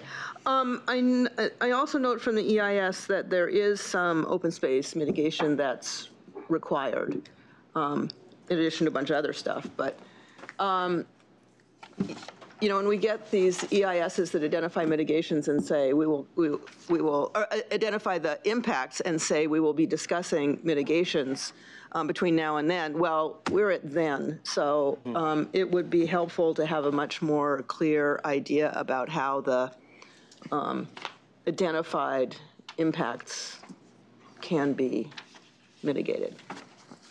Sure. So we'll bring back more information. I think in part it's the 12 acres of open space being contemplated along the Stapleton waterfront, so that is immediately adjacent to this area. So that is a significantly new addition of both active and passive recreational uses in that location. And you know, I would also add that there are significant regional parks just outside of the seeker. You know, the way that seeker defines the study area for the open space. So Clove Lake Park and Silver Lake Park are located just outside of the radius that we analyze. So those are significant active and passive recreational spaces within the study area as well, but we'll bring back more information. Okay.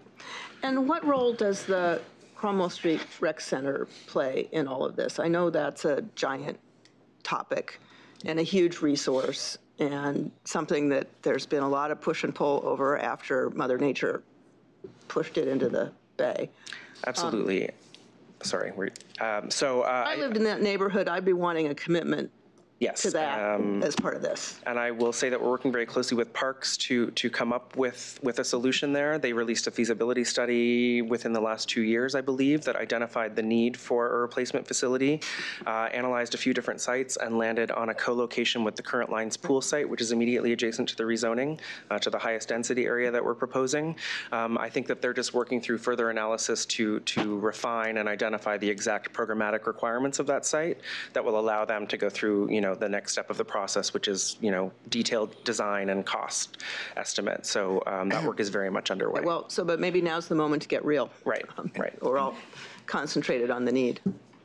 They'll be here on Wednesday as well. And good. And yes, Commissioner I would Cirillo. just add that and appreciate that that comment and thought. But I do believe, just in following the story, that there is also a sense that the replacement of Cromwell was a commitment made long before this. And even though obviously this is an opportunity to finalize details for Cromwell, that some of the other local infrastructure issues should be separated from No, it shouldn't be looked at as a Cromwell. trade. It's a past promise that needs to be kept. But it is a really necessary piece of the community's need, for sure. So you've been a huge loss not having Cromwell. I think we share the objective of trying to make something happen. I'm sure you do, yes. Other questions? Yes. Since Commissioner Ortiz is not here today, I have to ask about bikes. And as someone who almost, except the weather was so lousy, toured the area by bike. Bay Street would seem to be, you know, as we're making this planning for a new neighborhood, it would seem the perfect opportunity to really enhance bike infrastructure. It's pretty lame over there right now. And I was surprised not to see more attention given to that in the neighborhood plan? So the Department of Transportation will be here on Wednesday, and we've queued them up to speak specifically to the bike infrastructure and some of the exciting stuff they're doing in the area. I will say that there are 2 different bike sharing programs that have come online in the North Shore in the last few months. They're like all over the sidewalk. They are, but they're very well used. You know, as part of the redevelopment and realignment of Front Street that's going on in concert with the Stapleton waterfront development, they're looking at bike lanes there, and they're also in the process of implementing bike lanes along Van Duzer. So those are 2 of the streets parallel to Bay Street. I'll let them speak a little bit more to what they're doing along Bay Street, but you know, they are looking at certainly the bicycle infrastructure throughout the area. Especially if we're looking at bringing such a large new population into this area, and given its proximity to the ferry.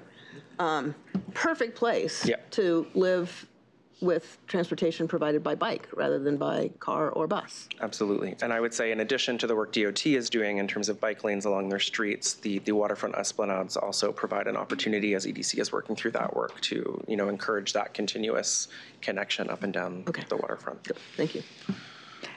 Not to mention the relatively flat topography, which makes it easy biking. Yeah, until you get to that hill at the end. Right. No, the key is the connectivity, because even now with this sort of, it looks like the Wild West right now, bikes are, you know, they're out there and people are, I mean, as somebody who walks to the ferry every day, people are actually, I mean, not many, but it's the fact that there's not many residents down there now, but people are actually using the bikes to get to the ferry and at night home from the ferry. So you could imagine if the waterfront is actually developed correctly, or the inland roadway, which, if you don't mind, one question, could you go back, Joe, to the north side, the one where we saw the north side when we were talking about the school? Help me understand Front Street for a minute, because I remember when the siphon project occurred and we were doing the Stapleton. No, well, you know what? I'll work with that one. Sure. The idea. So you have Front Street, and then one site is on the east and one site is on the west, right? And I know we had discussed during the siphon project and then during the special Stapleton waterfront, the roadway, the reconfiguration of the roadway. This doesn't look very reconfigured to me based on what's there today. So what is the difference? I mean, obviously this is a rendering, but that S turn, which is quite dangerous. Nasty. But again, it can't be there because the siphon, that turns around the siphon. So where are we in this picture to understand? S curve that you're thinking of is actually far more substantial than it's showing here. This is actually showing it being sort of evened out a little bit more. That's the one I was thinking, yeah. So we can bring in an aerial to show the existing, when we come back, we can bring or provide you more information on what it looks like today. I thought of it because of the bike, like even if you're riding on the road, there are some pretty scary, you know, sketchy turns in there, and I realize none of it's developed now.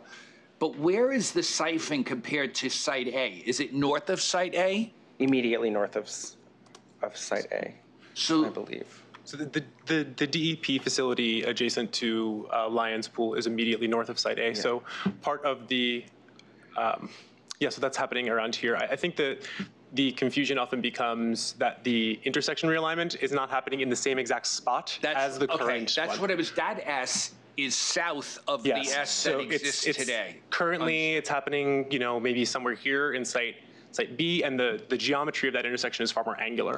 So this is moving it north and creating a better development parcel at Site B1, but also changing that geometry to make it a little bit smoother. I got it. Okay, thank you.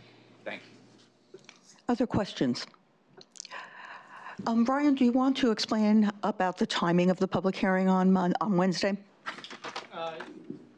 Yes. So we have this as the final hearing on Wednesday. We have a number of other projects ahead of that. And our thinking was that we would, at the beginning of the public hearing, announce that this hearing for Bay Street would happen no sooner than, I think, 11:30 was our thought, and that if the other hearings wrap up prior to that time, we can take a short recess and everybody can, you know, come back at that time.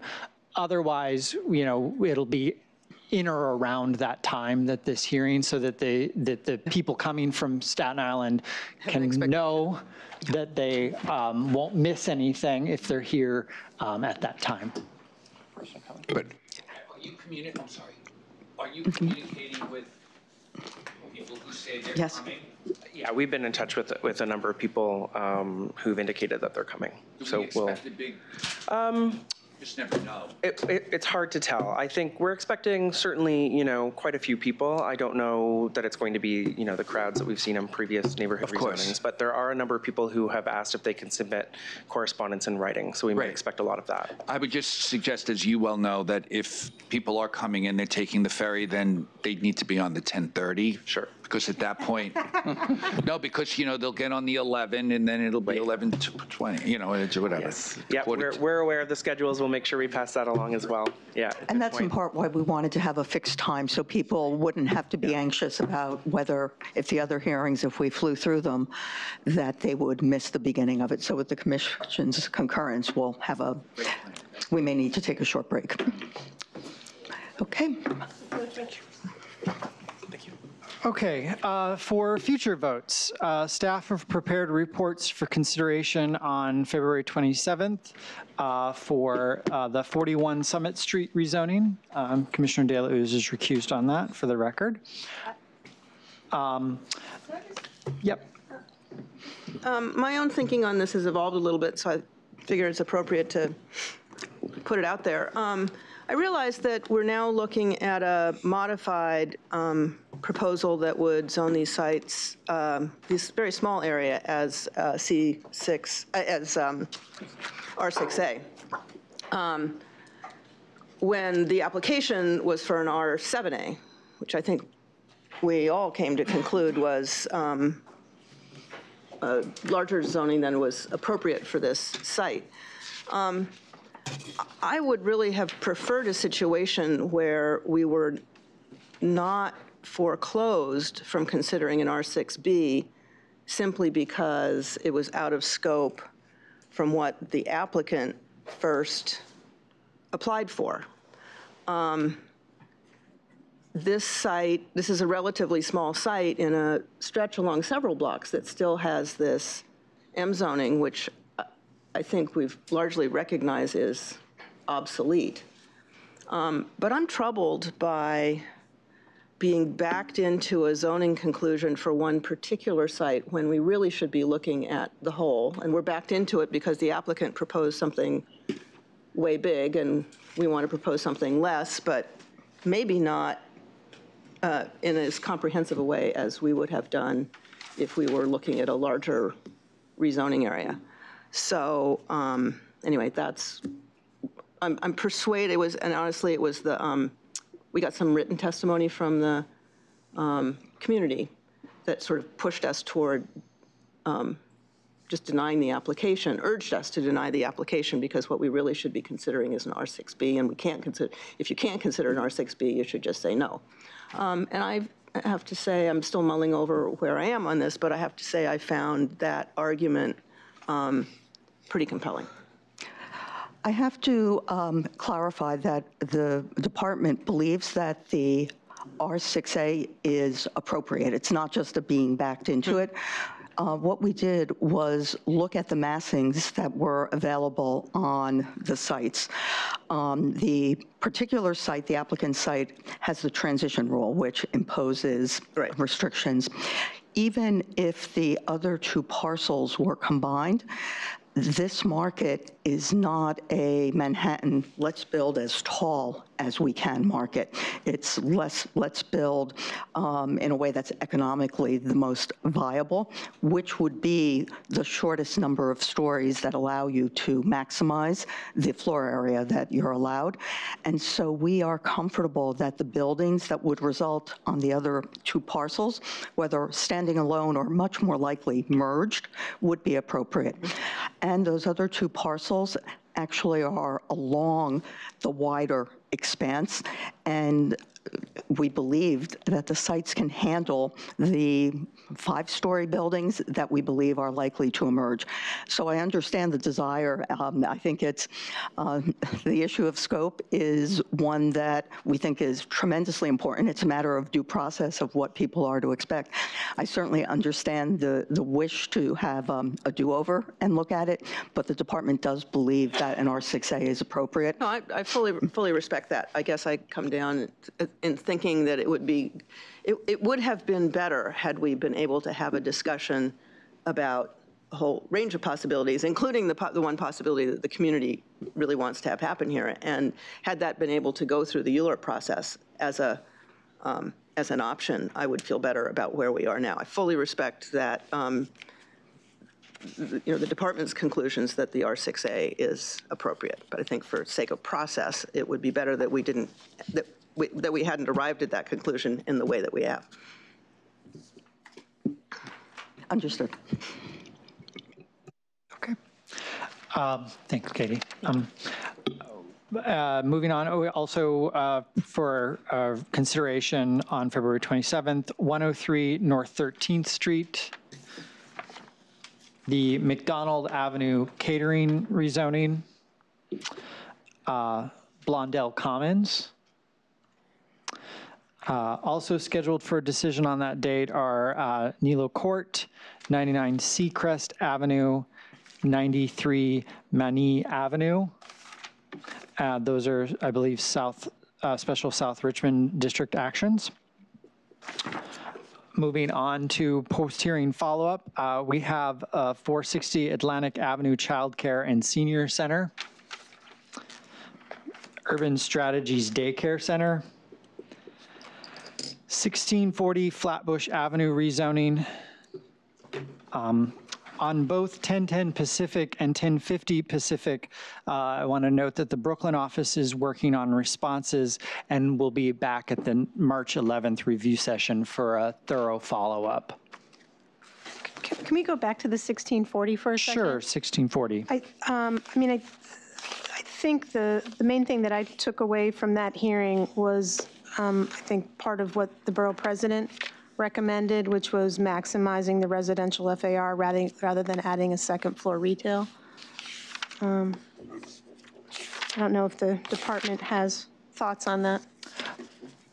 We can take that back and have a conversation with the Brooklyn office and have them follow up. Okay, thanks. Okay, moving on the follow-up, 245 East 53rd Street rezoning. And finally, the Rupert Brewery URA garages. There was a letter in your package, and Connor Clark is here to discuss. You have things to say. Yeah. Good afternoon. If you have any questions, please let me know.